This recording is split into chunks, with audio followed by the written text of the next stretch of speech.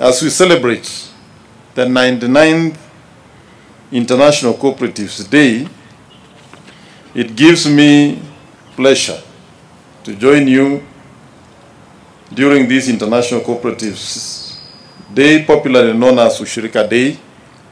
This is a special day when Kenyans join the rest of the world to reflect on the importance of the cooperative movement worldwide.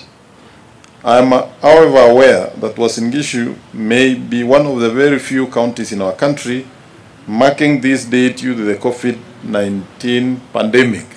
And I want to remind all of us who are here, the reason we decided we are going to pick a sample is to reduce on the numbers.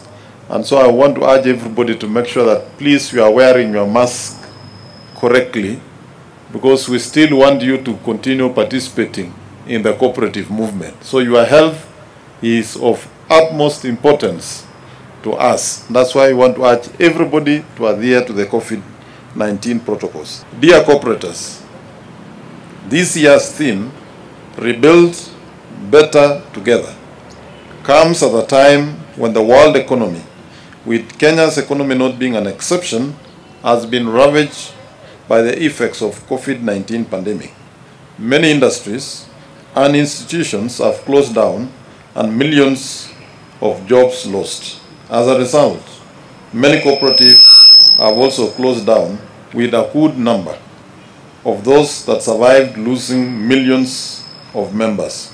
Cooperatives therefore play a key role in rebuilding economies by building capital through accumulation of shares and deposits. My administration, through the Department of Cooperatives and Enterprise Development, has achieved a lot in the areas of registration of new cooperative societies, revival of dormant cooperatives, providing access to affordable credit by cooperatives through the Cooperative Enterprise Development Fund, capacity building to improve governance, promotion of value addition, and governance and compliance through audit.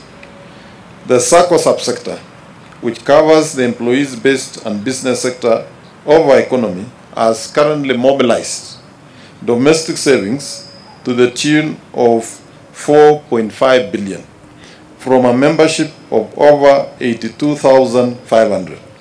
The mobilization of savings by the business sector is quite encouraging, and I would like to impress upon the farmer-based cooperatives to also follow suit.